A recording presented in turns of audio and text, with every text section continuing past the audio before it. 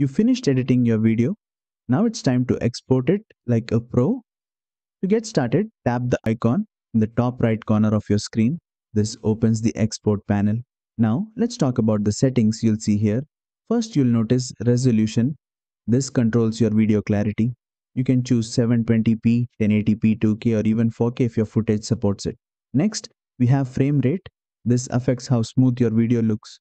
30 FPS is standard, but for slow motion or a cinematic effect, 60 FPS might be better. Now, here's where it gets a bit advanced, but don't worry, I'll break it down. You'll see an option called code rate. This is also known as bit rate. It controls how much data is used to store your video. A lower code rate creates a smaller file size but may reduce video quality. A higher code rate gives you better quality, but the file size will be larger. If you want the best results for YouTube or high resolution screens, go with a higher code rate. Next up is optical flow. This is used to enhance motion, especially in slow motion footage.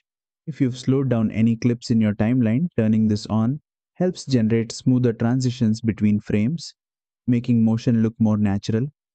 You can leave this off if you haven't done any speed changes, but if you've used slow motion, definitely turn it on for better results.